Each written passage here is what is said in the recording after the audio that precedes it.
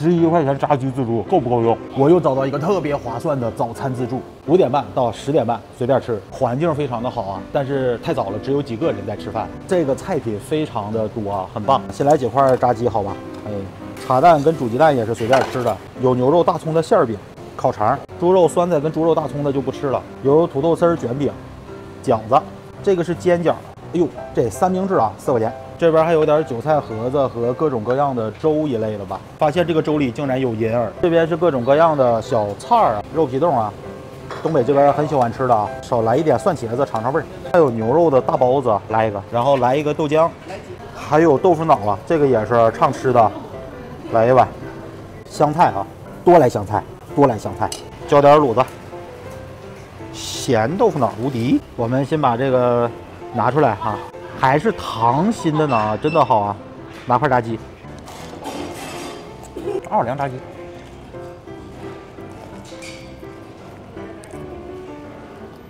，11块钱炸鸡自助够不够用？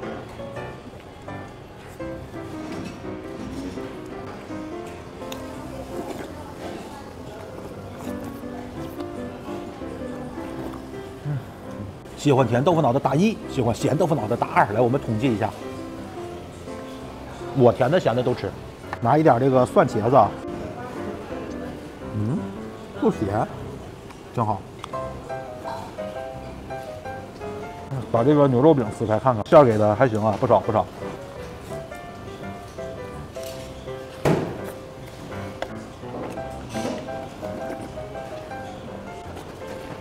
牛肉的包子啊，里边这个馅儿还不错，就是吃的挺多的。这11块钱，老板一定赔钱。最起码在我这一定赔。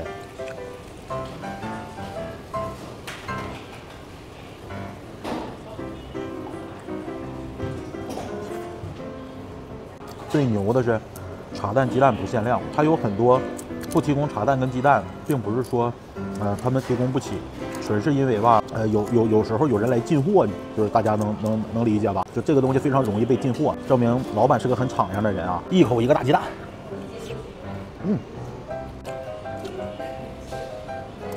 猪肉馅的，本来是猪肉大葱一类的，韭菜肉的煎饺。大家感觉一下，我吃的这盘多少钱能下来？11块钱不可能吃不回来。太叫了太逆天了。我决定了，这一期的标题就叫11元钱炸鸡自助，叫什么早餐自助，真的是太奢侈了。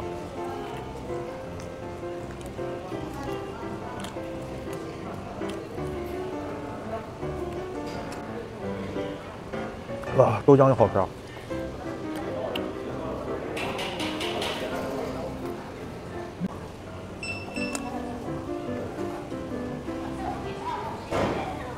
大家感觉一下，这个11元的早餐自助怎么样？我个人觉得非常的爽。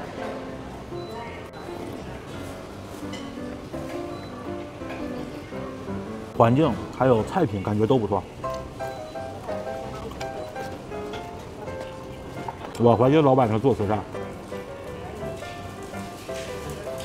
再见吧，兄弟们！沈阳有什么好吃的好玩的，别忘了告诉我名字跟地址，有时间我会去拍的，好吧？再见，再见，再见。